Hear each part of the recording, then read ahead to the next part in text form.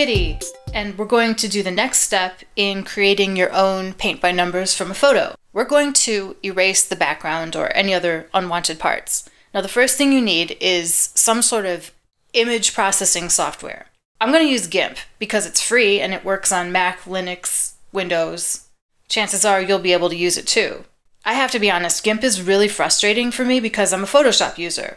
But not everyone has Photoshop, so I'm just going to struggle along with this. Open up your photo in GIMP. I just dragged it over from an open folder. That's how fancy I am. First, I want to add an alpha channel. This is how you make the background transparent. You want the background to be transparent. If you don't, you'll get whatever background color you have in your palette, usually white or black. The background of this photo is pretty good. I don't have to remove it, but I think I will because I want to make it a bright color to match the Beer Santa picture. In GIMP, this is the fast and pretty good way to do it. Use the Smart Selection tool with the scissors. This tool tries to match the curves of whatever you're selecting.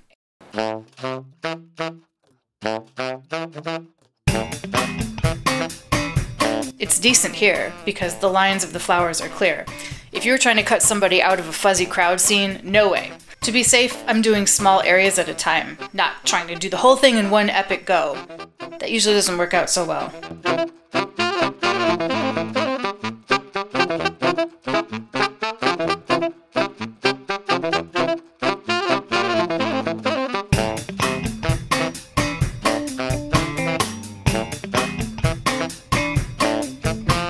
You can also do it the dead easy way with the eraser tool.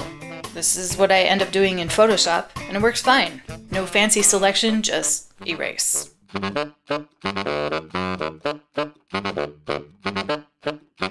So there you have it. That is all the tutorial for today. This is going to take you a while if you're not used to using this. Just go slow, work in small areas, and remember that undo key.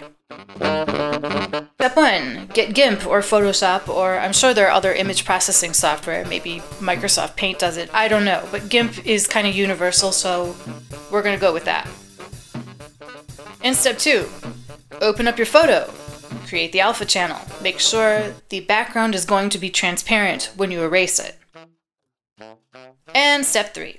Remove the background with the fancy tool or just the eraser.